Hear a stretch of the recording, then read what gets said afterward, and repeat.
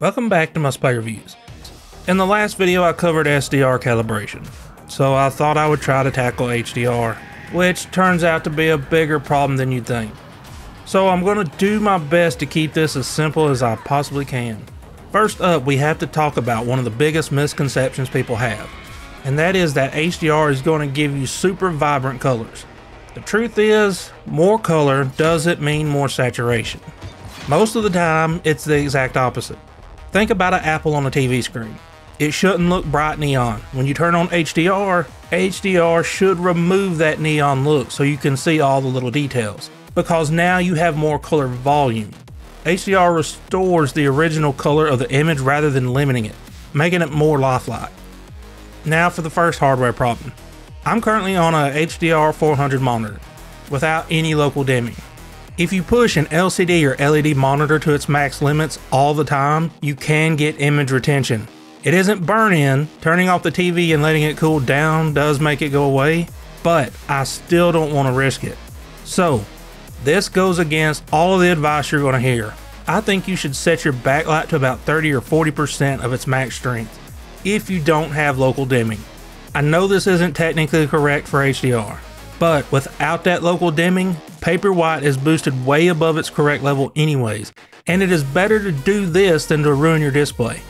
Or you could just stick to SDR, which usually looks better on these types of screens anyways.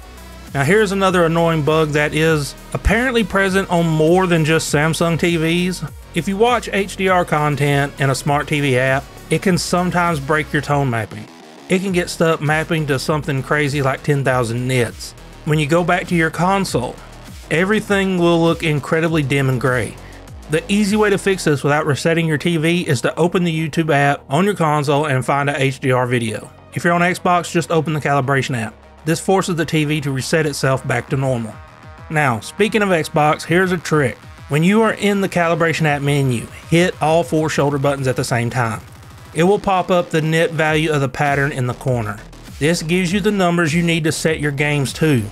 And since most games don't use the console system level calibration, this is the best way you can use it to adjust for in-game settings. The only real problem is that Xbox uses a safe zone average, whereas my patterns show the raw limit, so you might see a bit more on mine. Also, tone mapping should just be 1:1. If you have a 1000 nit TV, the game should ask for 1000 nits. It shouldn't be tone mapping to something like 4000 and throwing that back into a small container. If you have HGiG, use it. It stops that bad tone mapping and gives you a native signal. Alright, so let's get to the patterns. First one is the black level pattern.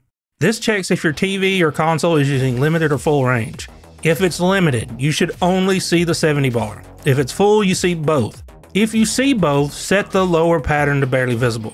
If you can only see 70, make it the barely visible bar. Now for peak brightness. Technically, you shouldn't touch the contrast in HDR because it does mess up the tone curve. This leaves you with a bit of a problem. How do you adjust it? When almost every single game has you adjust a slider for it to be correct.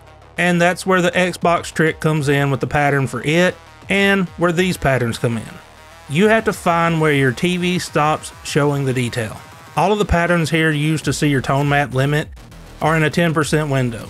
Because if you use a full screen pattern on an OLED TV, it will automatically dim itself to protect it and give you a wrong reading. And these patterns work perfectly for just normal LCD and LED TVs. So in these patterns, wherever the bar stops, that is your hardware's limit. Use that number for your max nit setting. If you don't see the pattern in the next slide, drop it back down to the previous value from the pattern before. Now for paper white. The standard has shifted from 100 to roughly around 200, so always set paper white to 200 nits in game. So as you can see, HDR is a complicated mess. It's a TV manufacturer problem for the most part.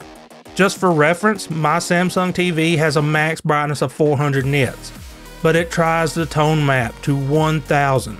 And dynamic mode tries to push it to 10,000 on a 400 nit display.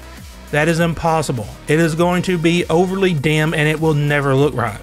And just a heads up, I am working on a pattern with more values for a full screen mode for LCD users. I'm going to put that in an unlisted video in a calibration playlist soon. So keep an eye out for that one.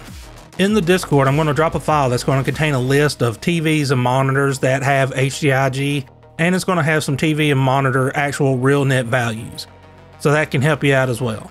Thanks for watching. Would you kindly leave a like and subscribe? And if you have any questions, just ask them in the comments, and I will talk to y'all later.